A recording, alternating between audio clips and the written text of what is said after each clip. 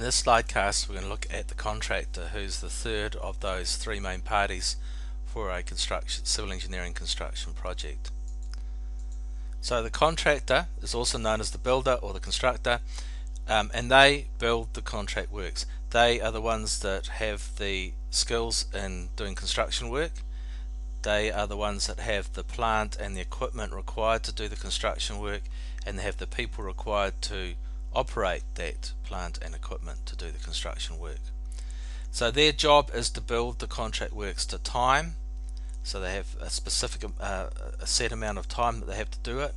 They need to do it to the budget, so they will have said they will build the project works for a certain amount of money, and they need to do that. And they need to build it to quality, so they need to build it to the required standards. If say you're building a road and it says you need a specific type of aggregate, then that aggregate or better needs to be used. You can't use a cheap and nasty alternative. So that's what quality means, that it will do what it's required to do. In the case of a contractor, their concern is to build what is in the contract document. They have to comply with laws and codes, and specifically health and safety.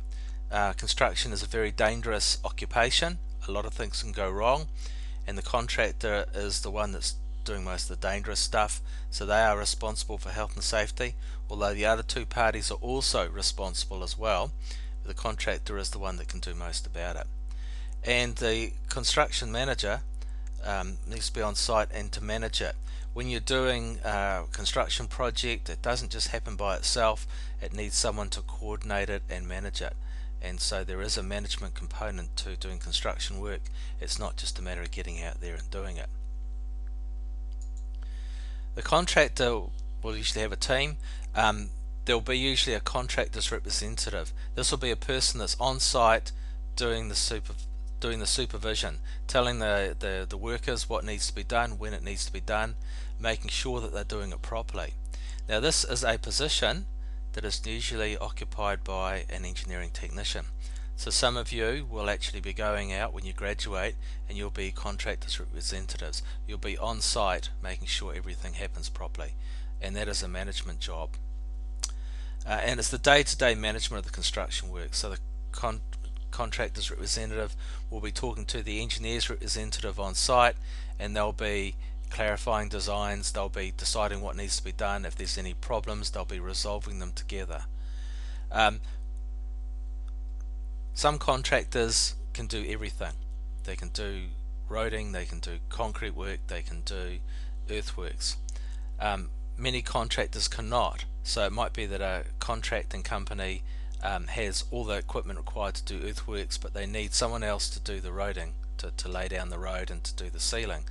So that's what subcontractors are. So it might be that an earthworks contractor wins the contract to do a road, but he has to get a subcontractor in to lay down the seal because he doesn't have the equipment to do it and the other guy does, and he doesn't have the skills. So that's what a subcontractor is.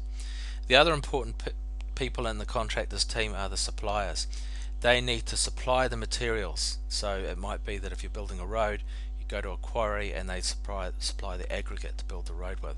And the essential thing about the suppliers is that they give you the right material and they give it to you on time. The last thing you want is a whole lot of trucks and stuff all sitting around waiting for material to be delivered to site. So that's the important thing about the supplier.